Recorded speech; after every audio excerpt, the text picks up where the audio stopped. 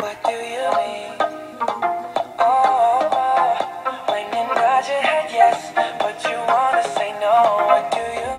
H-E-L-L-O, that's how we say hello. It is afternoon over here, so wherever you are in the world, whether it be good night, good evening, or good morning, how you doing?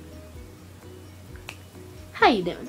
So, I'm guessing you clicked on this video to see and get educated about the glasses that go inside your eyeballs. Those glasses inside your eyeballs are called contacts, and as you can tell from the title all this around me, it says pros and cons of contacts. This video is all about the good pros and not so the good parts. Cons. Now sit back and grab yourself some agua while we get into the video. Pro 1. Hair won't get stuck in your contacts like it will with glasses. Con 1. When they're a blowing wind, there's always sand. Sand. Quick, shield my eyes from the sand. It's dangerous. Pro 2. You always feel popular when you're always being asked. You have contacts? Do they hurt? Can you feel them? What are they like? How do they work when you're nearsighted? How do they work when you're farsighted? What does negative numbers mean? How much do they cost? Are you even human? Con 2. You can easily lose a contact, whether it be putting it in or taking it out. And when you find it, afraid not, you cannot use it again. It dries up. Very sad. Pro 3. Contacts eliminate the hassle and the weirdness of cleaning glasses with your shirt. Con 3. If you turn your eyes some weird way, cross-eyed, looking side to side, up to down, you know, those things, your contact could get stuck in that position. Okay, story time with Ashley. So about a week ago, at lunch, you know, lunch is like 7th, 6th period. We were at the lunch tables outside, and my friends were putting their eyes like through their head, and I can't do that. But I'm like, yes, preach it.